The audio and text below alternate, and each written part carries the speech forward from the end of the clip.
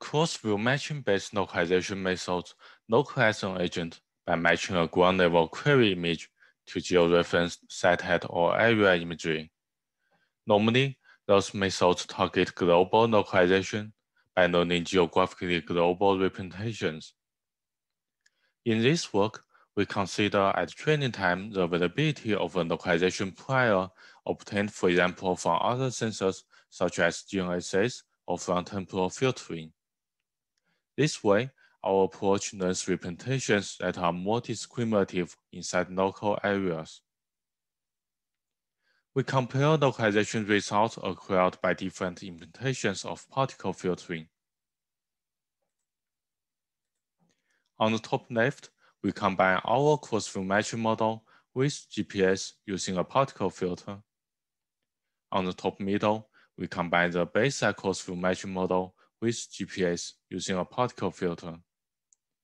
As a reference, we show on the top right the case without cross-view matching.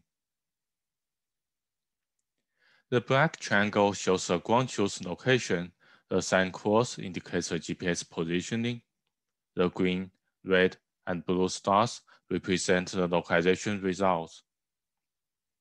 We make use of the Oxford robot car dataset. The cross-view matching model matches the ground-level front-view inquiry image to our collected satellite images. Next to it, we show the quantitative evaluation by comparing the localization results to RTK ground truth.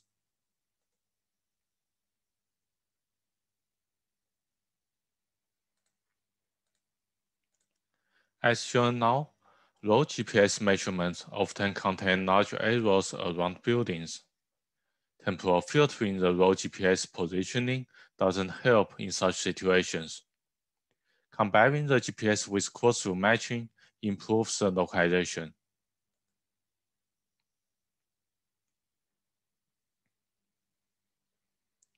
Small purple dots in 3 top-down views show the particles before resampling, and the darker color, the larger the resampling weight. Our model is more discriminative inside the local area around cross-location estimate from the raw GPS.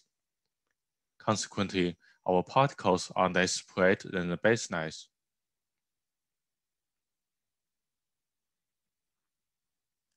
Without any MU or wheel odometry information, our particle filter can track a vehicle around corners.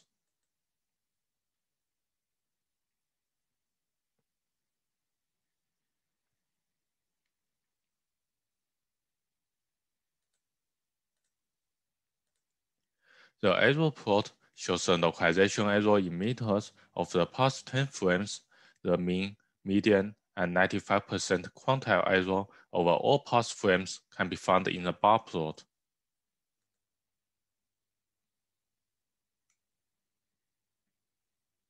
Using our model with GPS in the particle filtering, bits using the baseline with GPS or using GPS only in terms of both localization accuracy and robustness.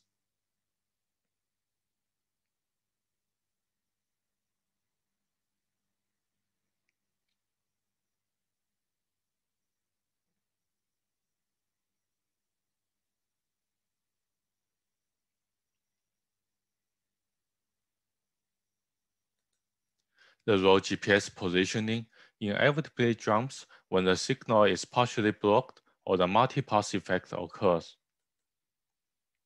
In this situation, our method can smoothly track a vehicle even when the raw GPS error reaches tens of meters.